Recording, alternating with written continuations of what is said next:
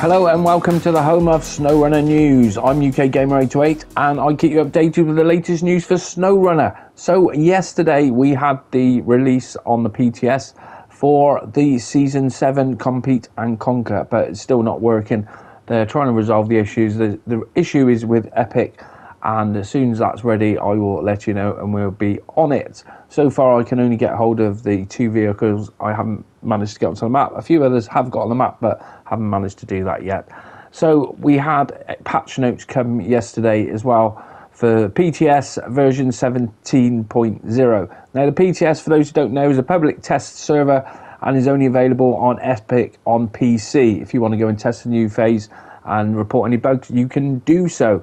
So basically they're saying the first thing of is the new region. Now it looks like there's only one map in this region at the moment. I've got a bit from Maprunner to show you actually after this. And then we've got the 2 new trucks, which is the Gore-by-4, which is the one in the video now, and then the Azov 43191 Sprinter. I've done a couple of videos on those, doing a little showcase of what you get and what have you. And they're not too bad. And then we move on to changes. They supported mod dependency on mod.io. And he said, for example, this requires certain mod trucks. The mod creator can now set these dependencies as a game client would subscribe and download. So basically any maps what have certain vehicles, they will download them automatically. And then added the ability to set up repairable garage on mud maps. So that'd be cool. Now the next one is a big one, which is crossplay with mods is now supported. So when the Season 7 comes out, they're saying that it will have crossplay supported. And then there's various bug fixes. There's a bug fix for, I'm not going to read them all out basically, but I will leave a link in the description if you want to go and have a look at that. So that is the PTS. So currently we're still waiting on a bug fix. Hopefully that'll be sorted in the next, well, whatever, it could be a couple of days or so. As soon as it is, we will get on there playing it, as there is some co-op missions which you have to do. And looking forward to getting into it, really. It's I wasn't too keen on the vehicles to the start, but I've been driving around for the last, day really. And yeah, I quite like them actually. They're a nice bit of kit. Good fun. So moving on, the next thing we got is the Land Rover Defender 110, aka the Offender 110.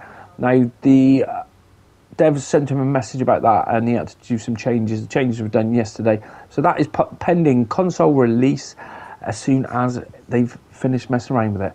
But as far as I was concerned, it's all ready, unless they send him back and say, you got to change this now. There was a little bit of branding, what he missed on there.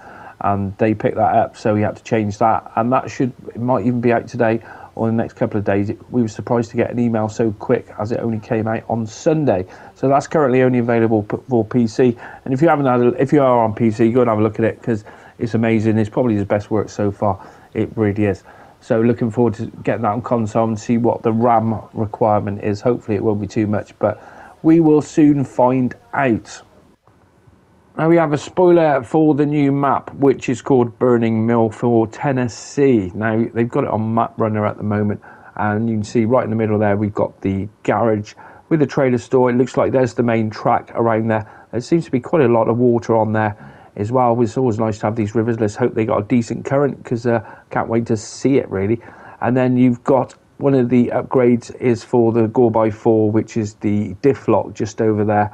And then we've got a few watchtowers to go and uncover, and then there's a service point just there, service hub just at the top, and then you go up the top there. And we have a new upgrade location for the Gore-by-4, which is the raised lift for it. So that's tucked away there. We go and find all these as soon as it opens. Now you can see there it looks to be a tunnel as well, so we're not sure where that's going to go. And then we move over, there's another watchtower on the far side, and then we have got the Azov Sprinter. Now that's the sport engine on that. And just below we have the sport gearbox for the Azov Sprinter. So that's Maprunner. I'll leave a link in the description if you want to go and see this. And then as soon as we've got all these locations, we'll do a quick video and show you where they are, just in case they're hiding away. So that's it for today. Hopefully the PTS will be up and working as soon as it is. Then we will get on some streaming. I'm currently working, but after work we can get on some streaming and go and catch up, do a bit of racing, see what the co-op racing is all about. So thanks for watching, appreciate your support, and I will see you on the next one.